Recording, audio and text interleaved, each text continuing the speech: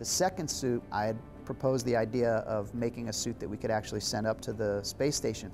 But to make it work, we needed to make it a flight suit that they could wear inside the station, not a suit that would be used on a spacewalk, for example, but one that would be used inside the station while an astronaut's, drifting around in the labs. And so we were able to get through NASA and the astronaut office, identify an astronaut, Kate Rubins, who's a wonderful astronaut and a researcher. So we were able to order a NASA issue flight suit that was to her specs, to her measurements. And once the suit was here, I drew a pattern on it, and then I brought the suit with the pre-drawn pattern to the hospital.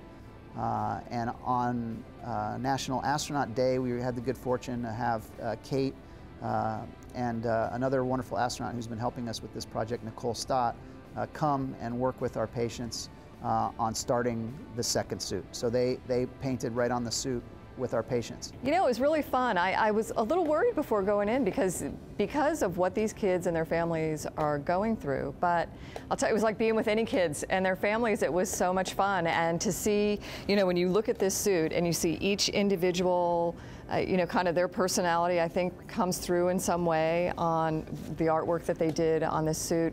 The exchange we were having, talking about, cool stuff at NASA and what they want to do in the future, and, can they be an astronaut and stuff like that. It's what you'll deal with any kids anywhere, and then you throw something really interesting like this on top of it that then becomes part of them as well. And I think it's just a really special, I don't know, just thoughtful, meaningful, impactful for sure experience for me too.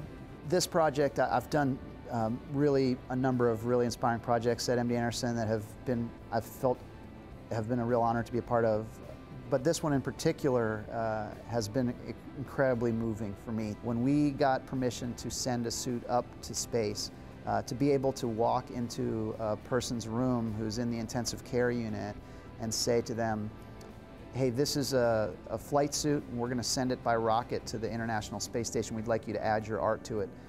That enthusiasm, that excitement, that sense of wonder for our patients and their families has been tremendous, tremendous. And that's my primary interest with making art at the hospital, is what kind of art projects can we make that radically transform the environment and radically transform the experience into something that has nothing to do with cancer.